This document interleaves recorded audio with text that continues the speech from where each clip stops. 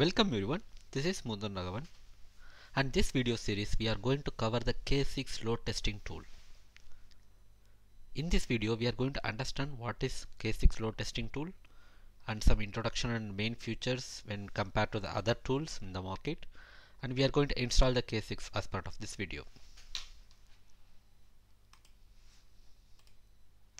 Go to the official documentation, which is nothing but k6.io, and here you can look for what is K6. The general definition about the K6 goes like Grafana K6 is an open source load testing tool that makes performance testing easy and productive for engineering teams. And the key features which I like is it has the CLI tool and it has the scripting in JavaScript. And we know that we have already learned the JavaScript for the QA perspective, but this JavaScript knowledge can be extended towards the K6 tool as well. And the main and foremost thing which I like about the K6 is checks and threshold, which is very goal oriented and automation friendly load testing, which means that maximum times we will be having the goals or the, let's say, the benchmark has to be met.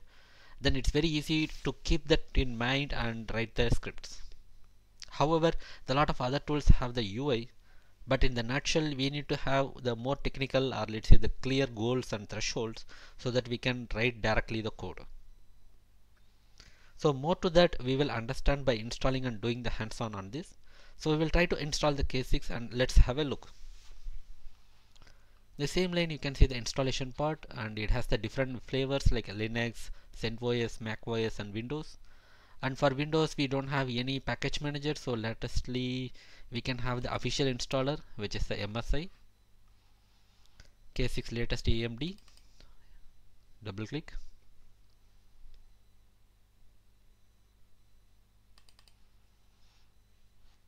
And simple pop-up, so click on next. End user agreement. I know that this will be the free source and open source, so you don't need to worry about that. Just to practice and learn. Program files K6, it's fine. Install. So it has been installed successfully. Just to confirm that, we will go to the command terminal and look for K6 and enter, and you have a lot of commands and possible options. K6.io, and we have the different options here. So in coming videos we will understand more on how to execute the K6 script, basic script, and how to measure with the different options in the load testing. And this will be in the coming video. So thanks for watching and have a great day.